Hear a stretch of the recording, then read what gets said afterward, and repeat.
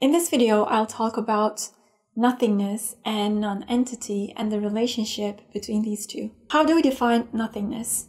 It can be defined as the absence of any creative possibility, the absolute zero. Nothingness is quite a popular concept in philosophy as well as science. For example, one might ask, if this universe or anything for that matter is created out of nothingness, who or what created nothingness? And this is a valid existential question. We can actually find the answer to this question within Toph if we understand the concepts of entity, nonentity, and the substance. When discussing these existential concepts, it's impossible to not go beyond the realm of the current human scientific discoveries. I want you to open your mind a bit to receive new information, and I want you to let go of your personal prejudice and your rigidity. First, the substance. The substance is that which subsists itself. It is the primary cause of itself, and it is the primary cause of everything. The substance has two main modes, and those are entity and nonentity. This is the primary duality of the substance. There's also a main law of the substance, and that law is the law of inherence. All is inherent within the substance, and the substance is inherent within all. And not just that, all is inherent within each other as well. Dualities are also inherent within each other. The main duality that I told you, which is entity and nonentity, is actually more like a continuum, but not a linear continuum, more like a circular continuum. Entity, as the name implies, is all that exists. It is every being that has reality. It is all that manifests as a real thing. The easiest example would be the tangible reality that you see around you. Like anything, any object that you encounter is entity.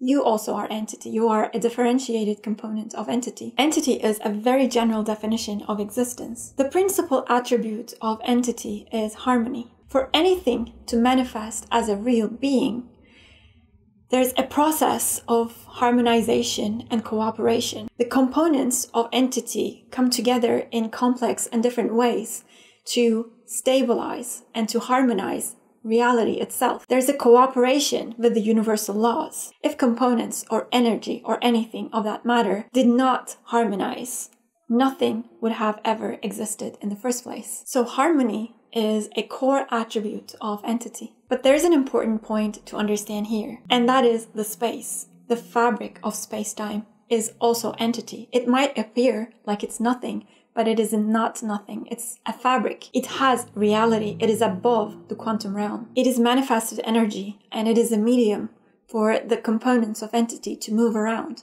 So space-time is not non-entity. If space-time is entity, what is non-entity then? Well, to understand that, imagine the entity being born. For example, imagine a universe coming into existence. Now, some things start being produced, right? Energy is clumping up. When something exists, when something is manifested, it is a distinction of what exists and what does not. So it is a distinction of entity and non-entity. Now, remember the law of inherence. Entity is inherent within non-entity, and non-entity is inherent within entity. And that's a circular continuum.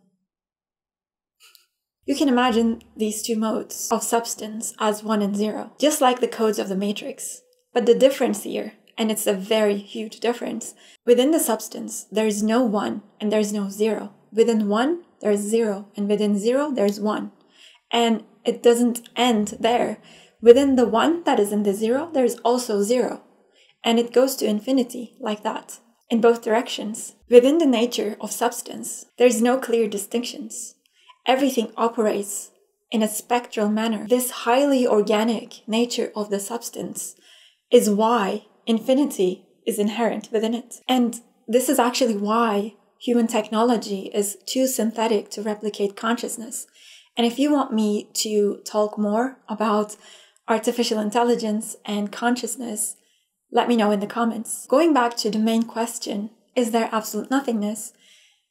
The simple answer to this is no. Because, as I mentioned, absolutes is not real. It is an illusion. Non-entity is not absolute nothingness, but it is the closest you can get to the absolute nothingness. But also, it is the farthest you can get from absolute nothingness. If you want to understand the nature of the substance, you need to kind of expand your human perception a bit, and you need to be able to hold these paradoxes, because all operations are very much paradoxical. How low can nonentity get, or how high? At its lowest and its highest, nonentity just contains the possibility of entity within itself. It is a mode of purest potential. Nonentity is the real Tao. It's what cannot be defined, because when you define something, you tear it apart, and you bring it, you deliver it to the sensory, and you differentiate it. This is why nonentity is not definable. It is below the layer of the quantum realm. Imagine the entity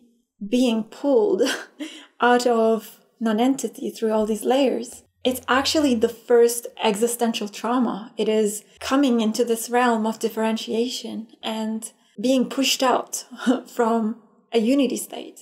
Nonentity is the infinite possibility. The possibilities of new universes and new realities with laws that are much different than ours, for example. And as nonentity gains more and more reality, it becomes more like entity on the spectrum. And remember, the principal attribute of entity is harmony. The potential for higher harmony is also inherent within entity. This means the components of entity harmonize in complex ways in order to create orderly structures, like you, for example. And as this harmony is increased in certain ways, entity becomes more like nonentity on the spectrum. It's quite important to understand this duality because it is embedded in every layer of entity. All dualities are kind of reflections of this main duality. And since we are differentiated components of entity, our operations and functions are echoes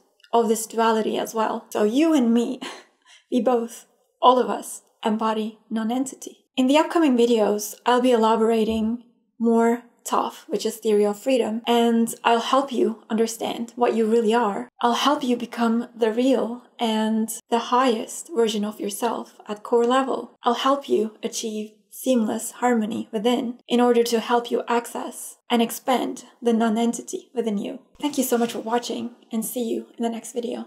Bye.